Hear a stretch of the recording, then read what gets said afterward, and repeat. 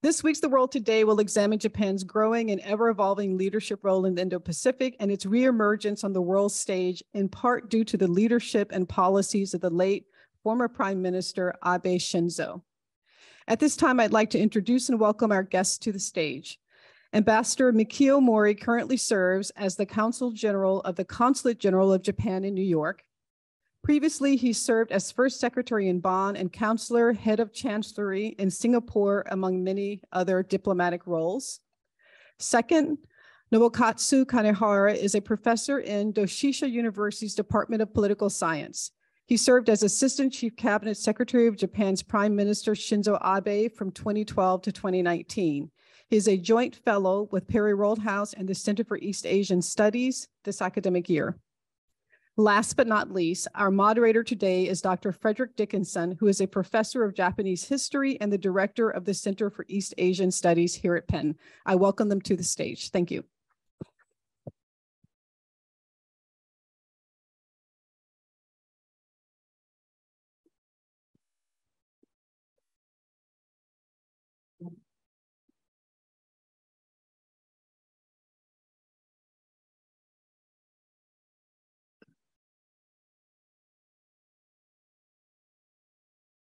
So I guess that's my cue to begin, Tom, yes? Thank you. I am Fred Dickinson, the Center for East Asian Studies Director, and I will be the moderator today. And I do want to, before we start, give a big shout out to Perry Roldhaus, our partner in this endeavor. It's a real pleasure to be part of the regular programming here at the World Today. As you may know, Perry Roldhaus is the center of sort of international studies at Penn, and we're delighted that this special program is focused on Japan. I do also want to give a shout out to the Japan Foundation, which is in part responsible with its institutional project support grant for bringing Mr. Kanehara here for a full week, both as a visiting fellow at Perry Roldhaus and at the Center for East Asian Studies, a Japan Foundation fellow. So we could not do it without the support of the Japan Foundation. Last but not least, our good friends from the Consul General of Japan in New York, particularly Ambassador Mori, who is he's only been here for a year in New York, but he's already an old timer on campus, and we hope to see him. This is his second official appearance, but we hope to see much more of him in the next few years. So I'm just a historian, and so you're not here to listen to me. You're here to listen to these two eminent gentlemen. What LaShawn did not necessarily mention was that they're both adept at diplomacy and politics, and in fact, they both work together in the Abe administration in the new national security apparatus. Was that the story? So they are particularly sort of appropriate interlocutors in thinking about Japan, Abe, and post-Abe, and what does the world and Japan bring us after Abe. So I'm particularly excited about this program today. And just for those of you, I mean, I presume you are here and you know Abe's significance, but he is, of course, the longest serving prime minister in the history of Japan and one of the most influential prime ministers in modern Japan. And so his tragic loss last summer obviously raised very important questions about, okay, whither Japan, whither East Asia, and hopefully we'll be getting to those big issues today. So again, without further ado, I would just like to yield the floor first to Mr. Kanehara to perhaps give us some opening remarks, and then we'll do about 20 minutes, then we'll go to the ambassador. We'll have about a 20-minute discussion amongst ourselves, and then we'll open it to the floor. So if you wouldn't mind giving us a little bit of your ideas about Abe, that would be great. Thank you very much. Thank you very much for having me. Abe-san's greatest legacy is the free and open Indo-Pacific idea. And he launched this idea. The basic idea is that the sort of liberal international order born over the Atlantic and came with the Pan-Pacific. Now we have to incorporate the Indian Ocean, in particular India. That is the basic idea. In this effort, we can make a global liberal international order, having Indians as a new pillar. And this is his basic idea. And The long time ago, there was only one continent called Pangea, right? And we have 5 continents. The Genghis Khan penetrated by horse the continents, and Europeans spread by ship, and they connected the whole world. Now we are connected by internet. Now we're truly having one community here. We do share some basic important ethical emotions like love, compassion, and so we put the I like it to the photo of Facebook. There are the mother cats taking care of the kittens. And we do share very common emotions here, and we can build a new liberal international order. But for that purpose, we have to make efforts. This order is not free. We earned this by a huge amount of bloodshed and cost the last centuries. There were 2 big wars, racial discriminations, colonial rules were rampant in last century. All of these things were swept away. We had many great leaders, of course, the political leaders, but we have all the saints too, like Gandhi, Reverend the King. They put down the discriminations and colonial rules and where we are. And this order is precious that we have to protect. Then we have challenges here. In particular, this time China is rising up. Putin is having a very stupid war. He'll be defeated. And then China rises. We have to engage China so that China does not repeat the same mistake as Putin. China might invade Taiwan. We have to dissuade them. Taiwan is a free island. And Taiwan, nobody can say that we're gonna surrender Australia to China, right? But Taiwan has the same population as Australia, 23 millions. Taiwan's economy is as big as Australia. They can be G20 members. And they're totally free nations. After 1996, they're totally democratized. They're part of us. We cannot surrender them. And China has nothing to complain about. They're living in a free world, free trade, permanent seat in Security Council. They are respected. They should be engaged by us. As far as the West is engaged, we are far bigger than China. When West is in disarray, we're going to surrender one by one. But as far as the West is united, we can beat Putin and we can engage China. We can avoid a war over Taiwan. After 20 years, China peaks out. India stands up. The Indians will surpass the size of China in terms of population this year, 1.4 billion. They are 10 years younger than Chinese. They are 20 years younger than Japanese. Amazing, isn't it? And India is stand up. India is a born democracy. They can make difficulties for us when they are very big, but they'll never fight a war against us. We should ask them to support this liberal order with us. Then we'll be okay towards the mid-century of this 21st century. Thank you very much. Great. So essentially, free and open Indo-Pacific is remain, according to Mr. Kanehara, the legacy of Abe Shinzo, and that we should say it was articulated 2007. Is that correct? Just I'm the historian, so I just want a date for that. In 2007, he made a speech. He made a speech in India. Yeah, and he said 2 oceans, Indian Ocean and Pacific Ocean, should be combined. Right. And the leaders should be Japan and India. And Indians are so happy to hear that. I have to say, India is a born democracy, right? The Gandhi and Nehru made this nation. But when we took hands of Mao, dictator, to face Russians, Indians are very angry because they are democracy. But India had to face Chinese. China invaded India in 1962. India can never forget this. When Japan and the United States joined the camp of China, India had to go to Moscow to buy arms. They are not very happy. Now, China is confronting the West, and Russia is falling down. India cannot say bye-bye very quickly to Russia, but they are steadily changing the positions. They are coming towards us. And this is the moment to take hands of Indians. And Indians were ready. So in 2007, Abe made a speech in the Parliament of India, Delhi. The whole parliament is so excited. They never heard of this kind of message. We're waiting for you, he said. And Indians are very much moved. And since then, it was Prime Minister Shin, Congress. So he was a bit slow, but with Modi, the move is very fast. Now we have to incorporate them, Indians, as a new partner to sustain this liberal order. Okay. Ambassador, would you like to comment on what you think is the most important legacy of Abe Shinzo? Yes, indeed, it is always a privilege to be invited to the Perry Warren House. And it is, I've been working with Kanehara-san for the last 30 years. It is, I feel, always underprivileged to speak after Kanehara-san because nothing is missed there, of course. I cannot speak as much colorful as he does.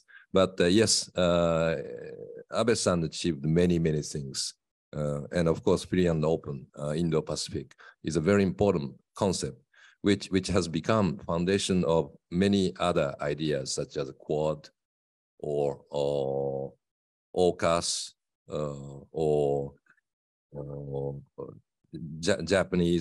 Japan-Australia cooperation, very close military cooperation amongst the Southeast Asian states and Japan and the US.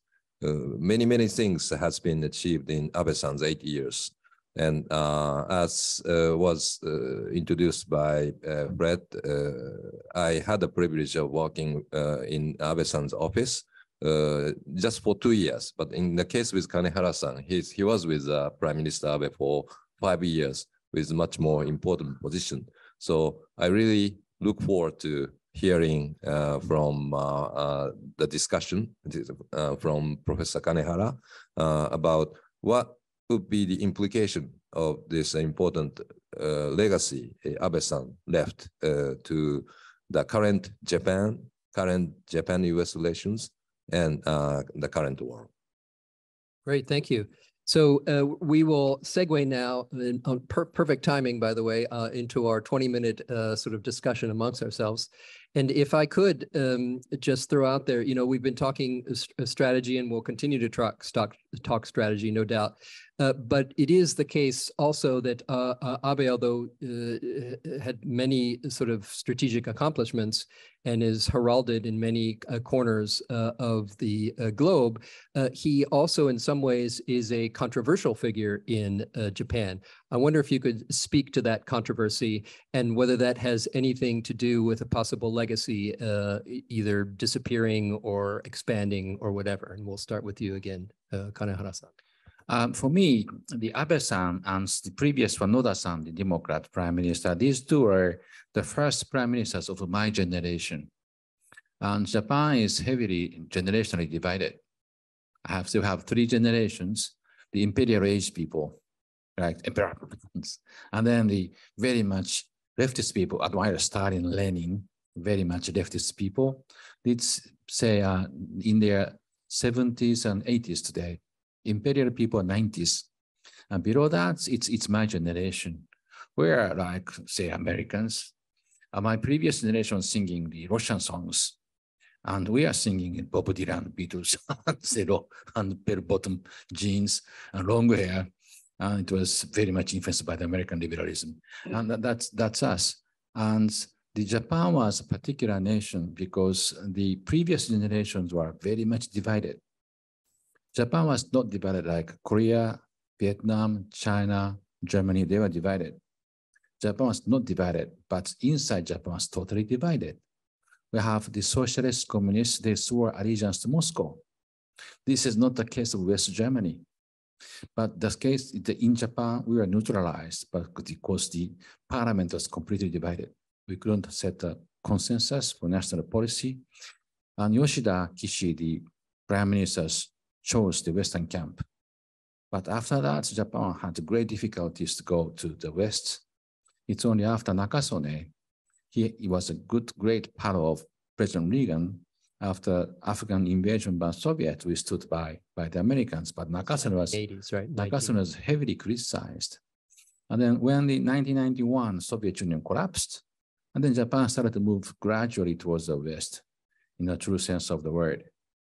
And Abe is the first prime minister who defies the previous generations. We are in the West. We're liberal. We're proud of that. What's wrong with liberalism and capitalism? What's wrong with being with Americans, with the Westerners? And he was fighting against the previous generations. And he was very much bogged down by the leftists. He took the whole leftist generation against him. But he wanted to change. And we have to stand up. We have to assert our values. What's wrong with it? It's not only about money. It's values, military contributions. We have to do everything. This is Abe was first in saying that. And so Abe was a challenger to the status quo. And he invited the whole enemy of the old Japan. And sorry, he was assassinated. But what he started to break is the new Japan. So, Ambassador, when you were working for the cabinet, did you feel or did you confront this sort of political issue in any way? That is the controversy surrounding, or was that not part of your experience? Well, first of all, I worked with Abe-san, but I'm actually 4 years younger than Kanehara-san. So I was not exactly Abe-san's generation, but but you're younger than the leftists, right? Is that right? Exactly. But with that difference, I felt almost the same way. And if there is any negative legacy he left after he left the post and after he left Japan for good, was I think he was able to achieve many things his predecessors were not able to, but that left nothing much to his successors. So in current Japanese politics, there's nobody who can take over what Abe-san has started completely. Of course, both former Prime Minister Suga and current Prime Minister Kishida is making the best effort. But it is quite difficult, honestly, to catch up with what Abe-san was trying to achieve. That's one thing. That's very interesting. Did you want to comment on that? Yeah, security policy-wise, the Abe-san's roadmap is steadily implemented by Suga-san and Kishida-san today. What Abe-san did is he changed the constitutional framework. Before that, we were saying that we could help Americans in combats in Korea and Taiwan, but we can engage forces, but in non-combat operations, that was our stance. Since 1999, Prime Minister Obuchi said that we followed this. Abe said, no, we should join the combat operation from the beginning in the war in Taiwan or Korea in the Philippines. That's enhance our deterrence as alliance. That's what Abe said. And Abe-san increased maybe less than 20% of military budget. It's nothing in comparison with the huge military budget of China. Now, Kishida-san, so Abe-san laid down the framework, legal framework, right, and strategic framework, but we had to expand our military forces capabilities. Otherwise, it's nothing. It's just cake in a picture, right? You can't eat it. Kishida-san is amazingly doubling our military budget. This is far beyond the achievement of Abe-san. If we double the military budgets, our military budget is as big as Germany, France, UK. Military force is 250,000, the size of, say, France, UK, Germany.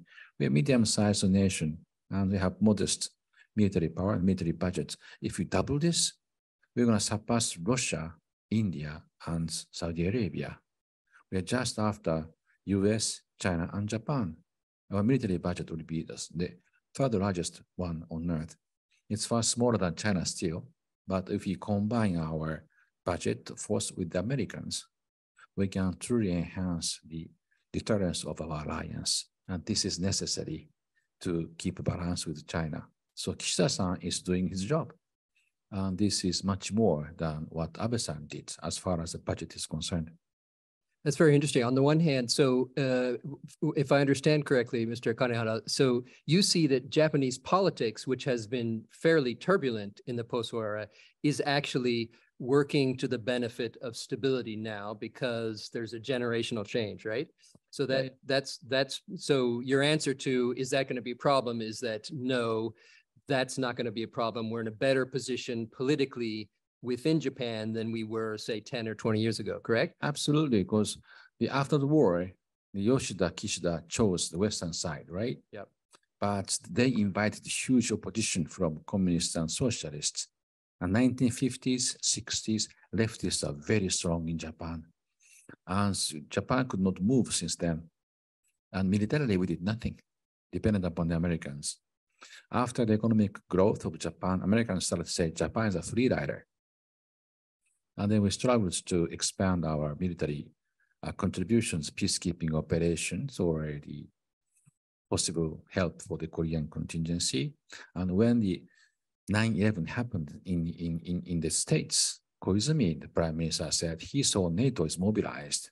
So he sent 5 warships to help American fleet in the Indian Ocean for attacking Afghanistan from Indian Ocean. We participated in the war.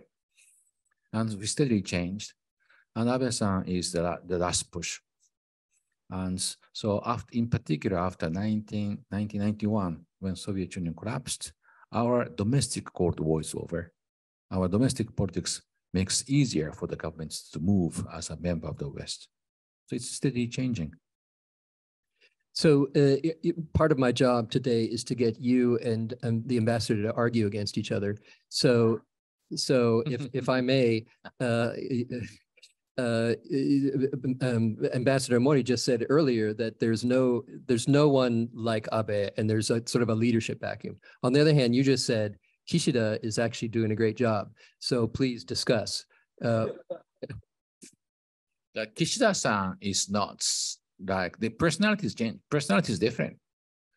Abe commanded 100 army in the parliament. Our system is a British system.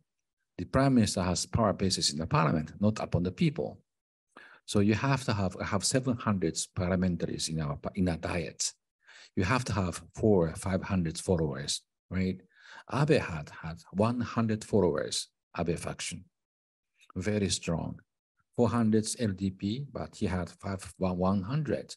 Kishida has 50. So he has to be more careful to make a balance inside the party. That does not mean he's a weak leader. Abe-san is a strong leader, but Kishida-san cannot be as bold as Abe. Of course, he has to listen to many people. But he does not dodge responsibilities. He's slow to take decisions than Abe, slower, of course. But he takes decisions. He decided to double the military budget. This is something that Abe could not do.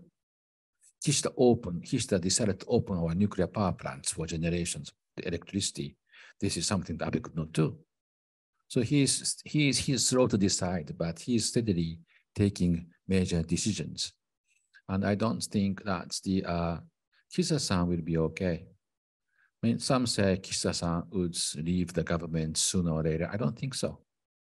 He'll have Hiroshima summit this year. He might go to elections this year. If he wins, he will continue several more years. In Japan, if the Prime Minister stays 3 years or 5 years, he's a great Prime Minister. Ambassador, do you want to jump in? My good friend, Fred, if it's your intention to have us argue each other, your intention will be failed. But just like Professor Kanehara said, they are different. But what Abe-san was able to achieve, probably Kishida-san should be able to complete, but not in the same way, because of the political inner party support Kishida-san or Abe-san had. They're very different in quality, not only in quantity. So Kishida-san will have to find his own way, how to pursue the political goal he has. And I can guarantee that they share the same political goals, but the avenue should be quite different. So if I can interpret then the consensus that you're trying to build amongst yourselves is it's the idea that Kishida is in a particular position to accomplish things, but may not be doing it in the way that Abe did it. Okay, I understand that. But it still begs the question when you were saying earlier, Mr. Kanehara, about one of the biggest differences between Kishida and Abe, that is the political sort of support issue. What is the likelihood? So I understand why you give him sort of high marks for saying, okay, double the defense budget. But what is the likelihood that that's going to happen anytime soon, given that Kishida does not have the political power or energy that Abe did? Yeah, that's depends upon the composition of the government. It's our system, it's a British system, right? Abe had 100 followers, and Aso was his principal ally. He commanded 50. And then Nikai commanded 50. So it's 200 already. It's a huge army.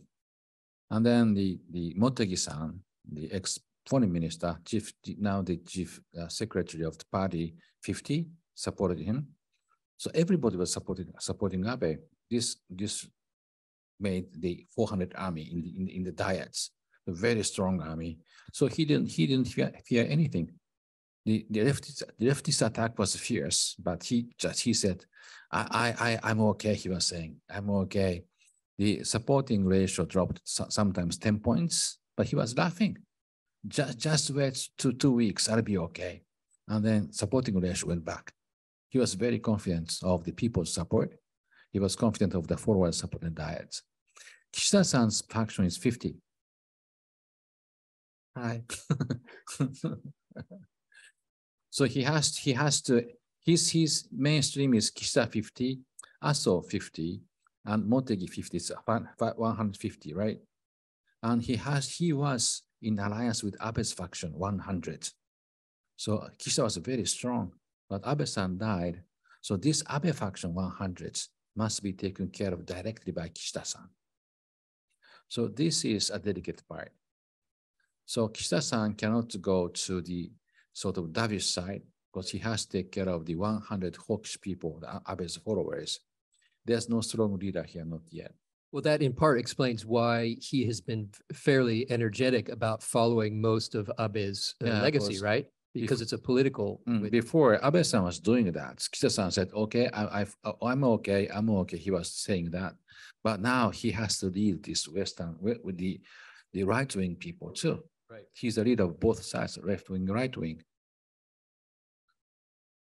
Of course, but Kishida is not exactly Abe, right? Even in terms of policy. And so I'm very interested in particular with some of the differences. For instance, in response to the Ukraine sort of debacle last February, Abe-san came out with a strong declaration, for instance, that Japan should host U.S. nuclear weapons. And Kanehara's response, I'm sorry, not Kanehara, Kishida's response to that was no way. Is that a factor? Does that give an inkling of what maybe a specific Kishida flavor to strategy that might be different than Abe? Well, first of all, although Kanehara-san is retired diplomat, I'm still incumbent. So I cannot say too many things to talk about politics or political future of Japan. But as I said, they have different political assets within the party and difficult group of politicians supporting respective prime minister's ideas. And when it comes to Prime Minister Abe, there are more nationalistic, rightish LDP politicians who had support. On the other hand, Kishida-san's support base is Kochikai, who is supposed to be seeking more on the peaceful side. So there are some difference when it comes to the internal party support. That's why this debate about nuclear position or not would happen. But more precisely speaking, what Fred just said is not exactly precise. Kishida-san is, of course, against possession of nuclear power. But the debate there was actually whether we should introduce the discussion on so-called nuclear sharing. Nuclear sharing is not necessarily possession of the nuclear arsenal themselves. The nuclear debate is a very, very, very delicate debate in Japan because Hiroshima, Nagasaki, and this long time it was taboo to touch it. But now China is rising. They have a huge number of intermediate range missiles, and many are nuclear headed. And Americans have no intermediate range nuclear missiles, land-based. And the Americans are now reintroducing these intermediate range land-based nuclear missiles. They have to put it somewhere because they can't shoot China from California. They have to bring them into, say, Korea, Japan, or the Philippines. And Koreans are not discussing this very seriously. Whereas nuclear option is now zero, but introducing American nukes is an option. Now we have to start discussing that. That was Abe-san's intention. Let's start discussing this. Germans were discussing this for 70 years. Koreans want to discuss that now, that we should join the debate. That's Abe. Kishida-san was in trouble because he is from Hiroshima. His hometown is Hiroshima. He can't say, we should share nukes with the Americans. Please don't do that, he said. he can't start discussions. And because Abe-san died, this discussion was out of the focus now. Now, Kishida-san will say in Hiroshima, next summit will be in Hiroshima, he will denounce Putin's nuclear threat. And he will do this. But whether we should introduce American nukes in Japan or not, this is not on the agenda. But in Seoul, Koreans are discussing this very seriously. Great. Well, that brings us exactly to our the next phase of our program, which is a question and answer with you guys in the audience. So I will open the floor, and I would just request, and the floor is open online as well, but I would just request that when you go up, oh, I guess the mic is over there. When you go up to the mic, just introduce yourself and tell us who you are before you answer or ask your very brief question with a question mark. I think that's what LaShawn said, right? Got it. Okay, so the floor is open. If you don't, okay, here we go.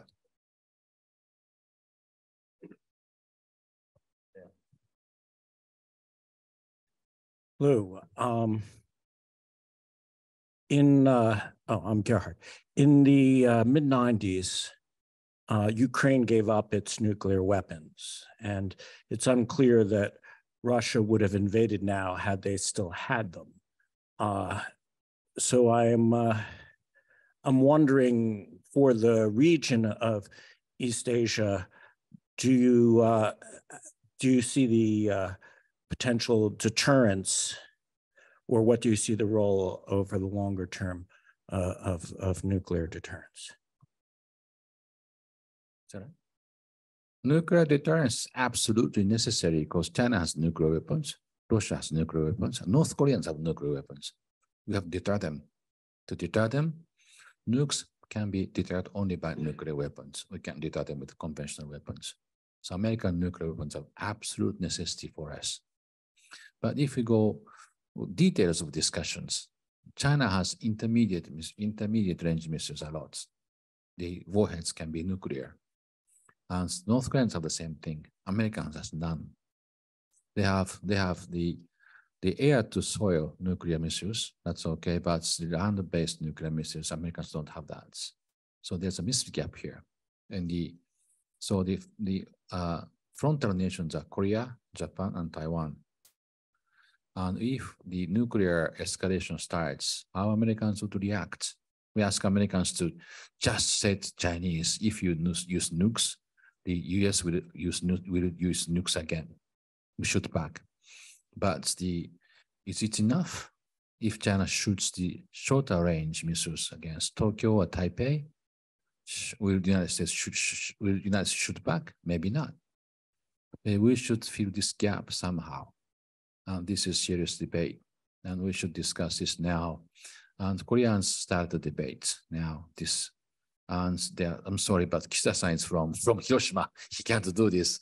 But at outside the government, I started the debate. I wrote a big book about this, and we should start debates on nuclear issues now, but before it's too late. We have to do that.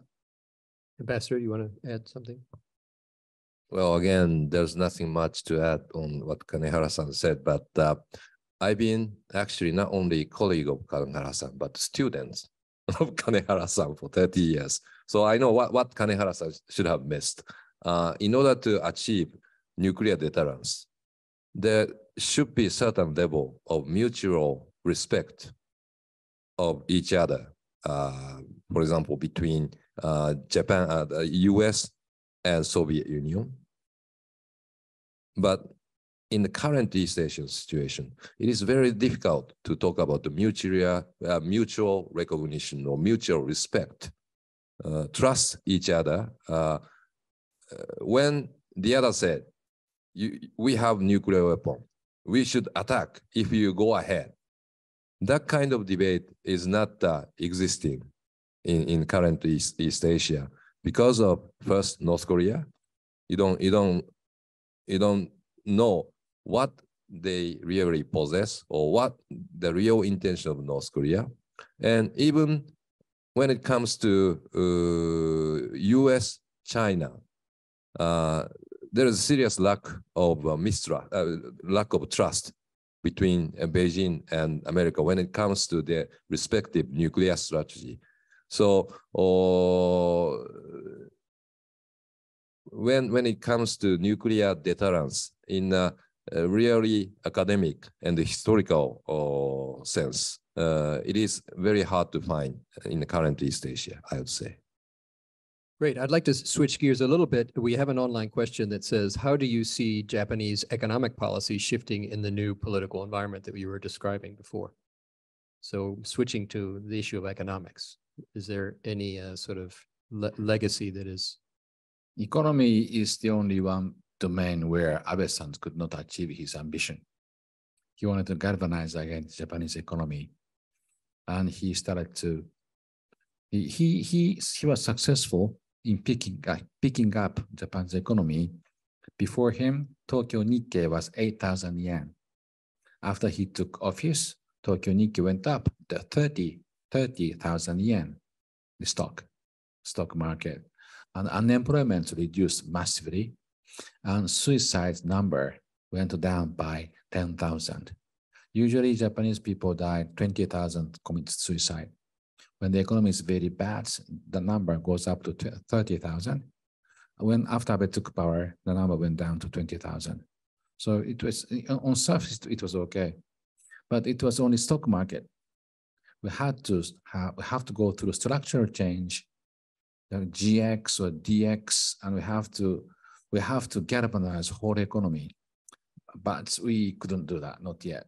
Japan's economy is still very slow, not very much exciting, right? Now, this is coming now, DX and GX, finally. But we have to push this forward. Otherwise, we're in decline this way. We're okay up to 1980s, right? And then started to slow down. Now that's in decline. But youngsters are very angry, and we have to change labor markets customs and stupid lifetime employment. And now we are saying the youngsters are saying that the salarymen in Japan, they are not the vassals, they are animals, they say. They're tamed, they're trained in the company. They can't develop their own skill. At the age of 50, they're fired, and they become industrial waste. And Japanese youngsters are very angry against this. Now, many youngsters are abandoning Japan. They are finding jobs in the foreign companies like McKinsey. And we have to change everything. Labor markets, labor custom, and employment system, and introducing new green technology and digital technology. We have to change the whole picture of Japanese economy. And I think it's coming. Ambassadors, is the foreign ministry losing youngsters? Well, as Kanehara-san said, Japan is facing the quite big, difficult time. And in that sense, it is not quite fair to compare, for example, Abe-san's economic policy and Kishida-san's economic policy at this point, because background are quite different. Japan is losing global status. Japan is losing even presence in the United States compared to Abe-san's time or earlier in this century. But the common purpose of economic policy of both Prime Minister Kishida and late Prime Minister Abe is how to revitalize Japan's economy and how to bring back the status of Japan into the global arena. And certainly, Abe-san took the method of Abenomics, and Kishida-san is seeking different avenue called new form of capitalism. But what they're trying to achieve are not very different. So first, it is very difficult to compare. But second, they are looking the same direction. Great. Okay. So-young, you want to introduce yourself and ask a question? Yes. Hi. Hi, I'm So-yoon. I'm a graduate student at the School of Education here at the University of Pennsylvania. It's good to see you again, Kanahara-san, and good to see you again too, Mori-san, and good to see you again too, Fred-san. Oh, good to see you. My question is, it's a slight pivot from the main discussion perhaps, but I think integral to this current discussion and the themes that you've all touched upon. So my understanding of this discussion is that there's a misbalance or an unbalanced nature in the current global economic order, and Japan is a huge player in this arena. I'd like to know more about your experience and how your experiences in government, in politics, have informed how you treat your female colleagues, granddaughters, daughters, women in general. Yes, anyone whom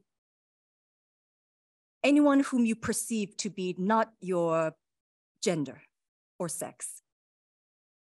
I hope the question's clear. Yeah, Japan is changing.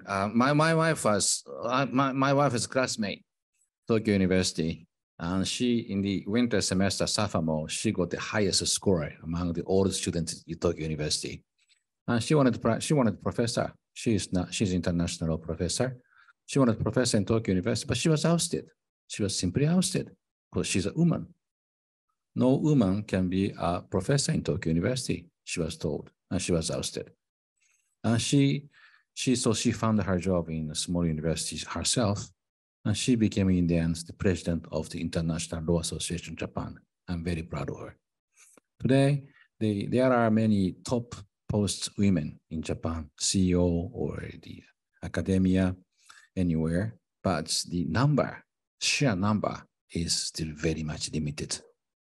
So in the company, we have many important posts. We have females, but the sheer number is still very much limited. Foreign ministry is very much different. We destroyed any discrimination against gender. So the half of the diplomats in Japan are females. We are called Amazonas ministry in Japan. But this is coming in. And soldiers too. We have to employ girls as soldiers. They don't have to shoot bullets, because they can operate planes, drones from the underground. So many parts we have to employ the girls and the female labor force. We have to do that. Now, the problem is not the institutions. There's absolutely no hindrance institutionally. This is customs.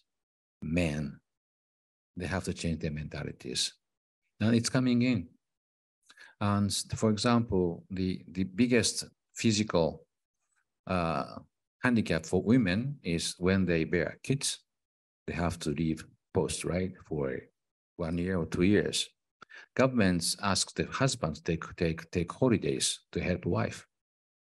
And legally, they have rights to take holidays to help the pregnant wife for raising kids. But not many men take these holidays. Still, it's not yet social custom. But we have to change that. Otherwise, population is now decreasing. We are losing 400,000 Japanese every year. 400,000 every year. We have to cope with that. Otherwise, we can never go up again. So migrants, okay, we are accepting more and more foreigners, workers. 50,000 before Abe. With Abe, 80,000 every year. 2.5 million foreign workers in Japan today. It's not a big number in comparison with the whole population, but it's increasing now. Tokyo area, Nakano district, Shinjuku district. In these districts, the youngsters more foreigners than Japanese. And the kindergartens in these districts, you can never speak in Japanese because kids don't understand. The kids don't understand even English.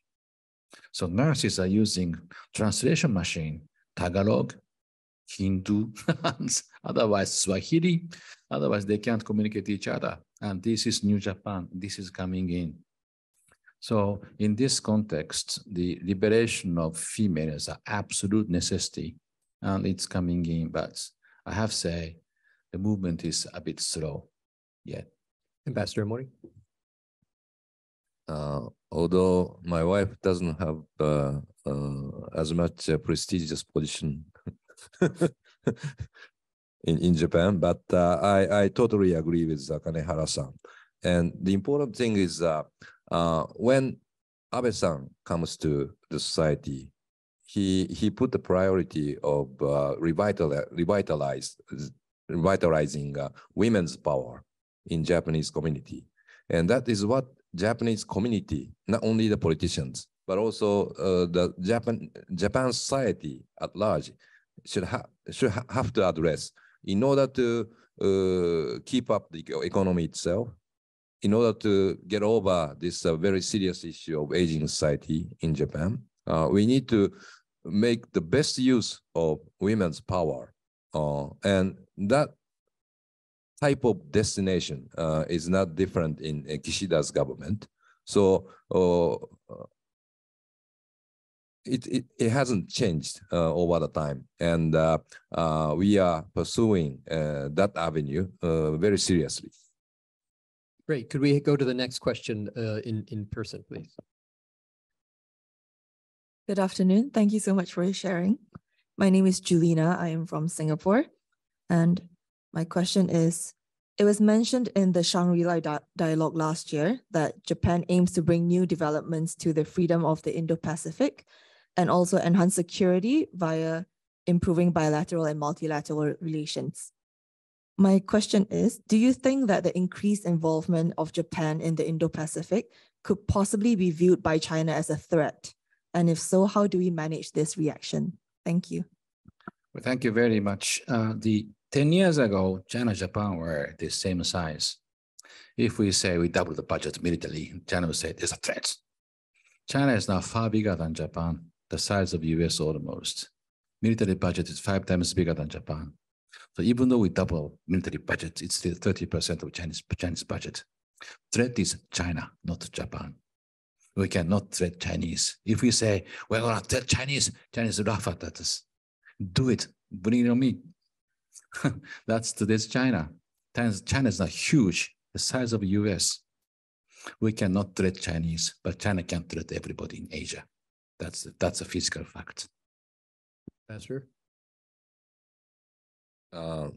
Same opinion. And important thing is not only free and open Indo-Pacific concept, but also many other issues. Japan and the United States has been trying to consolidate positions of our friend nations, including Singapore, or Southeast Asian countries, Australia or India, those countries. And if they feel they are, I mean, China feels that they are trying to bully China, they should feel threatened. But as Professor Kanehara said, what's been happening is quite opposite. Thank you. There's a sort of related question online. Could you comment on Japan's naval capability strengthening and also recent cooperation discussions with Philippines? Essentially, we've seen, in other words, in Japan since 2007, since Abe, a steady expansion of military capacity, whether it be naval or rethinking from defensive to offensive. And I guess sort of the follow-up question would be, is there any possibility that from the perspective of either China or North Korea, you could see that as something that you're reacting to or not? Basically, we are reacting to China. Okay. And we do not want to use money for the military if we don't have to do that. Mm-hmm. And why should we spend huge amount of money for the military? Simply because China is becoming too big. Their fleet, for example, their big boats are now 350 boats. Americans have 300 boats. Japanese have 50 boats. But Americans scatter their boats in the Pacific, in the Atlantic, in the Mediterranean. We can't cope with the Chinese fleet now. Their missiles arsenals are huge, and they might take over Taiwan. And they're bullying us over Senkaku Islands, bullying everybody, the Vietnamese and Indonesians, Malaysians, and Brunei people in South China Sea, invading the skirmishes are happening in Kashmir, in Bhutan. They're expanding by aggressive measures. And we're simply reacting to that. If we can live in peace with China, we don't have to use money for it. We are very much senior people. We have to use money for the Medicare pension. It's a huge pressure upon us. Why should we use money for the military? If China does not expand the military in this way, we don't do that. Everybody is now reacting to Chinese build-up. Okay. We actually are running out of time, but let's one more, Rachel. Go ahead. Sorry.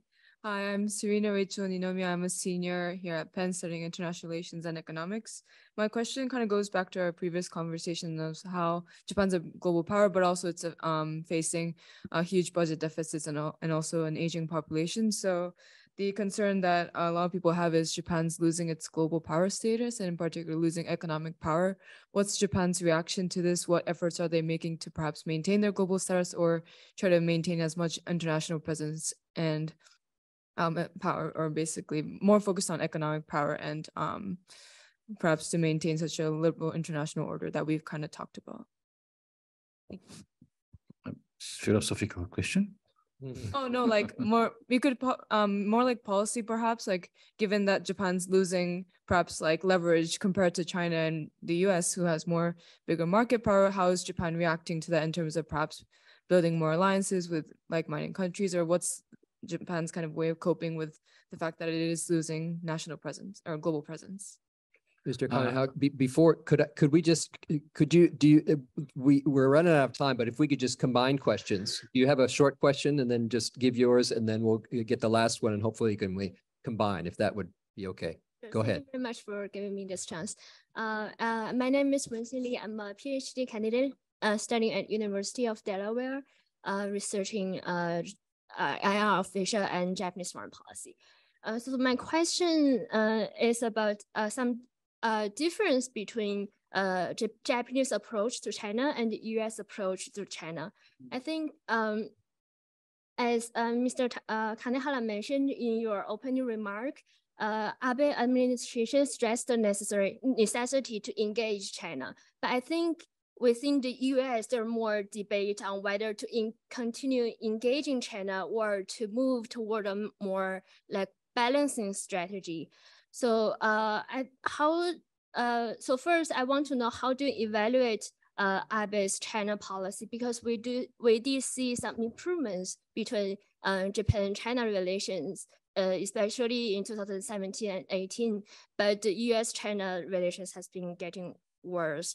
And also, how do you see some of the difference in these two countries' approaches toward China? Thank you very much. Great. One more question, if you can. Good afternoon. My name is Deshaun. I'm a third-year student at Penn here. And my question was, Kanehara-san, you mentioned earlier that in Japanese government, it's very generational based, like each generation has its own kind of policies. So I was wondering, as more and more younger people, like 20, 30, 40-year-olds, start entering government positions, do you think that's going to change how Japan's policies are now from how they are now? Yeah. Thank you very much. Maybe I could combine the answer for the first and second questions. Japan, the United States approach towards China is not very different. Because one, we are developing this liberal order. We're networking and we are making friends, inviting many nations, right? And new industrial democracies. And the Americans say the sort of integrated deterrence. We say the simply engagement of China, but from the position of strength. We don't talk about the only military things, the nuclear weapons and intermediate range missiles. We should cover the sort of global change of climate, right? Global economic change, climate change. And we have talked about business too. We are now talking about chips industry must be decoupled, but it's only a small part of the whole trade with China. 99% we don't touch it because it's mutually beneficiary. We make money, they make money. What's wrong with it? And our companies go to China, the factories go to China, we are harrowed, but we accept that. And investors making money in China. And the value part is very difficult because they don't accept our liberal thinking. It's a threat to them. When we say democracy, freedom is fine, they say it's threats to our dictatorship. We can't accept it. So we can't talk about value part, but we can talk about economic interests. We can talk about global climate change. And we should talk about the stability, security in Asia. And we don't want to have a war with the Chinese at all. That's devastating for everybody. And this is broad spectrum engagement is the Biden's policy. And military is a part of that. And this is American policy today to engage China. And we do the same thing. Our military force is much more limited than the Americans. So by combining our national power with the Americans, we could engage Chinese. If we don't go with the Americans, we can't engage China because China make us surrender because we are weaker than Chinese these days. It's the same for the other nations, ASEAN nations and Europeans, and many nations are now, they know that without being united, China can control us one by one, make us surrender. So that's the reason why we're united. And even the smaller countries like Lithuania, Czech, Slovak, these nations hate dictatorship because they experienced that with Soviets. They speak out, but we have to raise voice together with them. Otherwise, China is going to punish them. Lithuania, they can't export anything to China now. And these kind of things can happen. But when we are united, we are far bigger than China. And we should implement this integrated deterrence with China together with other Western powers, become small. Then we can engage Chinese. So the national power of Japan is now in decline, of course. That's a fate. That's because United States is different because you accept many migrants every year, 1 million, right? Illegally, maybe 2 millions. And you have different dynamics. But in other Asian countries, Japan peak out, and China will peak out soon, and Korea peak out. And the ASEAN nations are coming up very rapidly. Today's ASEAN nations' economic size as a whole is already 75% of Japan. It's huge. It's bigger than India. And India is already half size of Japan. This is the fate of industrialization. You have to swallow it. Market force is cruel. They drive the money investments outside the advanced nations. And then second tier, third tier gets money, and they start to be industrialized. This is the market force. We have to accept that. Not to fall, you have to break a new train like internet. This is where Japan could not do this. Americans could do that. So you have the internet industry, right? Like the GAFA, far bigger than the big companies 10 years ago. 10 years ago, it was Japanese banks and American oil companies were the biggest companies on earth. Now they are dwarfed by these internet companies. And this is the only way in which the advanced industrial nations can survive. We have to innovate. If you don't innovate, you are going to lose. But so in a way, precursors are shrinking in proportion, and so new ones are coming up. But as far as these liberal nations get together, we can cope with the big ones like China. And China will peak out in some decades. And we can never be communists, but they can be like us one day. So this is a long-time competition with them. Great. The buzzer has sounded, but Ambassador, do you want to say something maybe to close us out? Okay, in a very short lines, all three questions. First on what Japan should do to protect the current position of Japan. Yes, we are putting together all possible measures, including innovation, reforms, anything, to revitalize Japanese economy.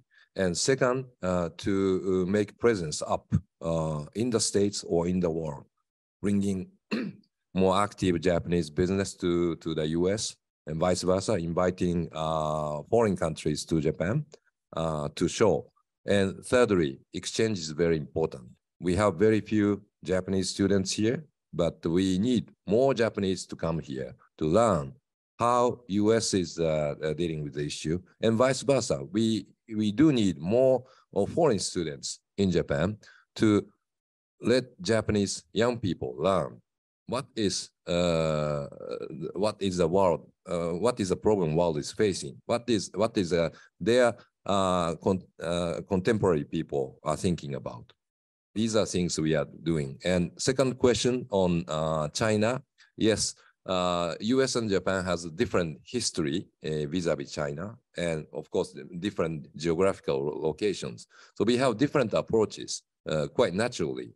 And most obvious case was in 1972 when Washington went to Beijing without Japanese government knowing. That was a surprise. So in that experience